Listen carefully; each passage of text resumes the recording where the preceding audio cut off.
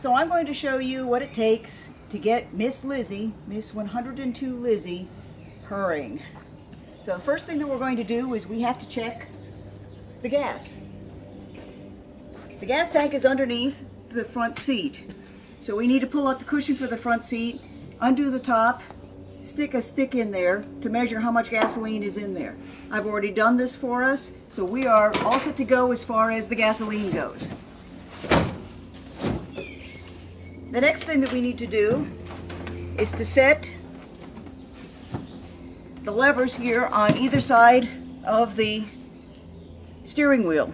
The one on the left is the spark, which will bring down a little bit but still be retarded. This is the throttle. We'll bring it down a couple of ticks just to get it started. Down here is the ignition. We're going to make sure that it is off. Very important right now that it is off.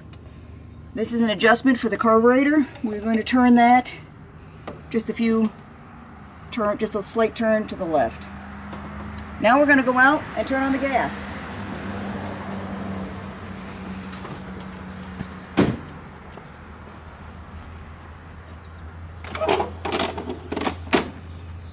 We turn on the gas right here at the carburetor. It's on. Little 4-cylinder engine.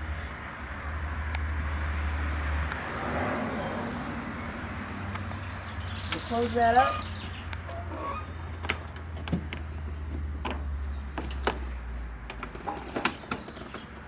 A couple of things we're going to double check.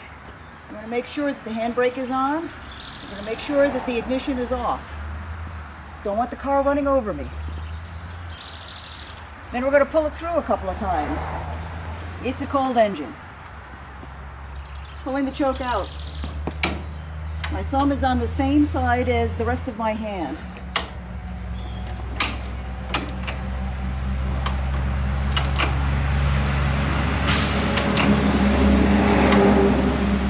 So now we're going to see if she's ready to get started purring. We'll go turn the switch on. And she started automatically without me turning the crank. That was pretty amazing. That's not supposed to happen. All right. Okay.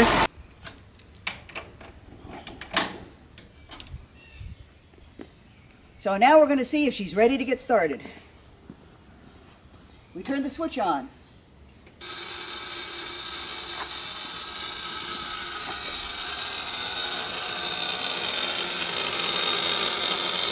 Hear the buzz. Hear the buzz. Ready?